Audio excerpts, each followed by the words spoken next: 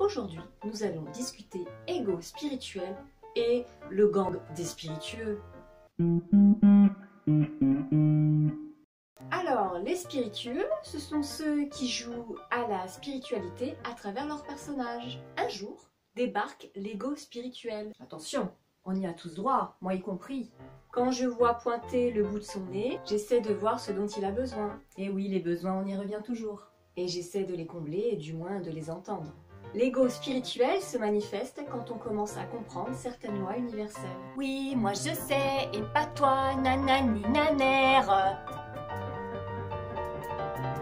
Ou quand on commence à ressentir les énergies subtiles. Je vois les énergies subtiles. Si moi je les vois, c'est que je suis élue par l'univers, grande magicienne cosmique. Bon, reprenons. Aujourd'hui, je vais vous parler d'une catégorie de spiritueux. Les bénis oui-oui, alias les bisounours, bref, tout ce qui est propreté spirituelle. Ah oui, ils sont mignons, ils sont gentils, mais ils ont développé un ego spirituel qui les fourvoie. Bah oui, parce que souvent ces gentils monsieur dames ont la notion de sacrifice. Qui a dit qu'il fallait se sacrifier? Pas moi. Oui, bon, c'est sûr, pas toi. Ou alors, ils se trimballent le complexe du sauveur et excusent tout. D'ici à se rabaisser, il n'y a qu'un pas. Mais ça n'est pas se respecter, dis donc. Ah oui, les bisounours.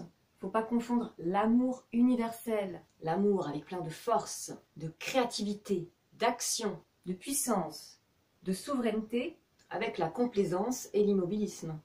Oui, je sais, c'est rudasse. Quand on commence à avancer sur son chemin spirituel, on sait que pour développer l'amour avec un grand A, pas celui des bisounours, il faut s'aimer soi, toutes ses parties, même les parties cacaboudin. Quoi? Si, revenons sur le complexe du sauveur, qui part d'une bonne intention. Ça part toujours d'une bonne intention.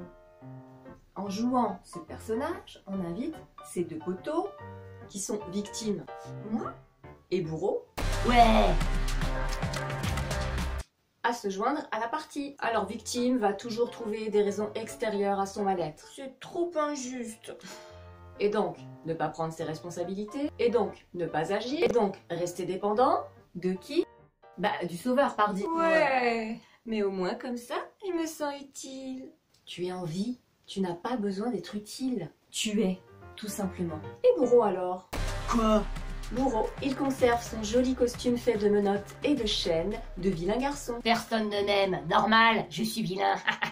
Un peu triste, hein. Et comme personne ne m'aime, eh ben je le rends bien.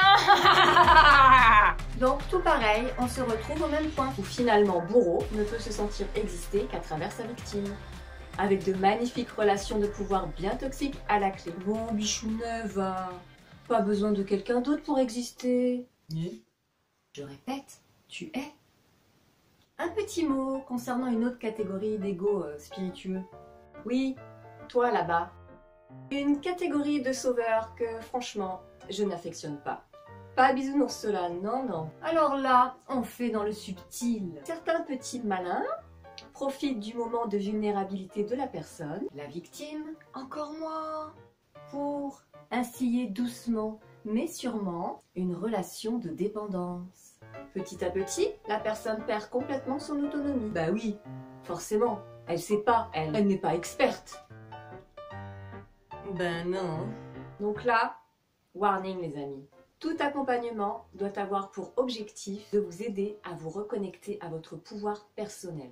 Un accompagnement ne peut être que temporaire. Et oui, il faut oser reconnaître que l'on a besoin d'aide, mais il faut aussi oser terminer une relation thérapeutique. Et oui, c'est le paradoxe de tout travailleur social et de tout accompagnement de l'être. Dans une prochaine vidéo, je vous montrerai comment reconnaître un bon thérapeute.